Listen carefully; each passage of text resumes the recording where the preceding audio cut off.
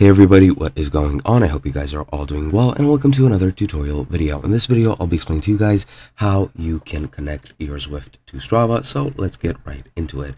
Now, firstly, before I start going over this article on the Strava support page, there are some requirements you need to know, as you can see at the very top of the article. And firstly, you do need an indoor trainer or a speed cadence sensor or power meter and an ANT plus dongle.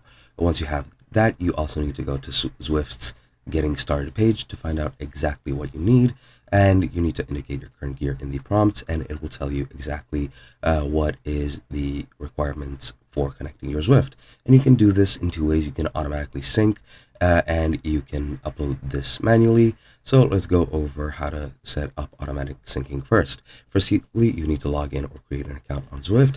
Then go click on your profile picture, go into your profile, then go to settings, connections, and then connect to Strava. Then follow the prompts in the pop-up to authorize Strava. Usually this is logging into your profile and then just confirming that you allow Strava and Zwift to share data.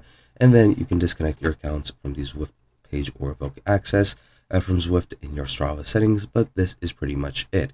Now, if it is anything similar to Fitbit, you might need to upload previous activities manually, since once you're synced, it will only upload new activities. At least that's what it's like for Fitbit. For Zwift, it might be different, but you should keep an eye out for that. And for uploading manually, you can do this in two ways, either from a computer or a mobile device. For a computer, you just go to zwift.com/feed and click on Just Me, then find your missing activity and view the activity page. Click on the gear icon, and under Fit File, download the activity file, and then open this page on the Strava website. Click Choose Files and select the fit file, and of course it tells me to log in, but you will see a different prompt there. If you need to get this link, just go to Zwift and Strava on Strava's website and you should be fine. And for mobile devices which require either iOS 10 and cloud storage like iCloud, Dropbox, or Google Drive, as far as I'm aware, you cannot do this on Android.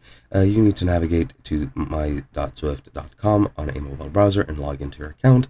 Then click the download link under the activity you want to upload. Follow the prompts to save the file to your preferred cloud-based service, which requires storage, and then open up a new browser tab. Navigate to strava.com/upload/select. Tap Choose File, choose the cloud service where you save the file, and select the fit file, and that should be it. As you can see, historical activities will not sync from Zwift to Strava, as I have mentioned is a possibility. And if you are missing previously recorded activities, you need to download a new copy from Zwift's website and manually upload it.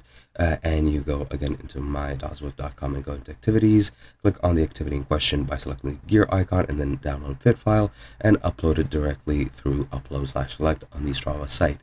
And that is pretty much it. I hope you guys enjoyed, and I'll be seeing you guys next time.